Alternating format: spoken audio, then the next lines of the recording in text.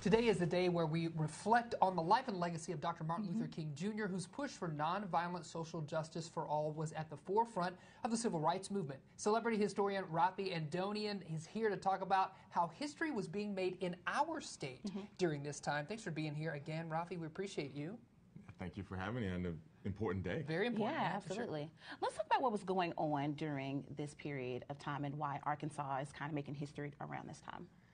What's going on, and there's always a context to what's going on, right? So you have Edith May Irby, who's the first person to go to an all-white medical school in the South, first black person to go through so she helps desegregate the entire medical schools in the South. And what's going on in bigger picture in education in the South is the NAACP is doing a campaign in the 30s and 40s that eventually leads to the Brown versus Board of Education, which you see the commemorative coin here made by United States Mint. It's a bronze medal for Brown versus Board of Education, which of course overturned segregation in education.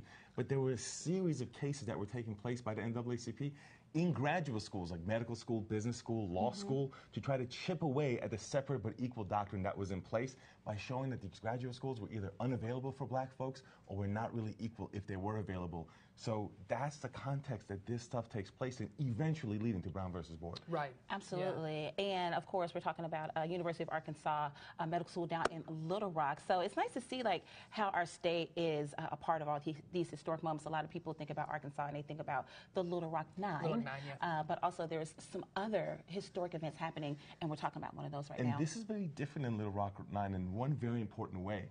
This is no court order. There is no conflict. And that's the first one in the entire South at any school to have no court order. You did have a segregationist governor in at the time. However, the segregationist governor did not actually resist. He just kind of looked the other way and let it happen. Now, there were, at University of Arkansas, the chair of the board and the president of the university who were behind the scenes working it to gain support to let in Edith May Irby because she was so qualified. There were well over 200 applicants to the medical school for Arkansas. The top 90 were supposed to be taken. She ranked in the 20s. Wow. So when they were already considering maybe taking away this policy, this was a great opportunity because she ranked so well. And they had seen legal challenges in states around them. In Missouri, there was a challenge, a law school that went all the way to the Supreme Court. In Oklahoma, there was a challenge that went all the way to the Supreme Court. So they're watching this and they're like, do we really want to fight a legal battle and spend all that money when these kinds of things are happening right next door? So that sets the stage for here in Arkansas as well. Yeah, that's interesting. You're talking about legacy as well. I'm curious about how did Edith May Irby's trailblazing have a lasting impact? So remember, she's the first black medical student in the South, right, from all-white medical school. Well, when she does that, there's a lot of pride in the black community. So in black churches or even the housekeeping at university, they start to give little bits of money to help her to get through school. Okay. You know one of the people that she spoke to that was in the crowd? Who? Dr. Jocelyn Elders. She became the second black female student at University of Arkansas Medical School. Wow. Later, decades later, in the 1990s, of course, became the first female Surgeon General in the United States. All started from right here in Arkansas because of what Edith May Irby did. That gives me chills just thinking about that. Pretty tremendous impact. To think about that, right? Now, she went on to do other trailblazing, lots of different places. She went to Texas in the position. She actually encountered more racism in Texas, and she complained about that.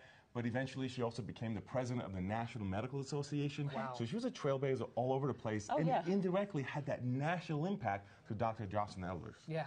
Very cool. Yes. That is awesome. Raffi, you're always so full of knowledge. We appreciate it. It's like any subject we need a little bit of history on. This is the person. Yeah, you got it. And I love how you're tying it back to our state, especially on a day like today where we're celebrating the life and legacy of Dr. Martin Luther King Jr. Raffi, thank you so much. We appreciate it. Thank you. Really important stuff. Yes.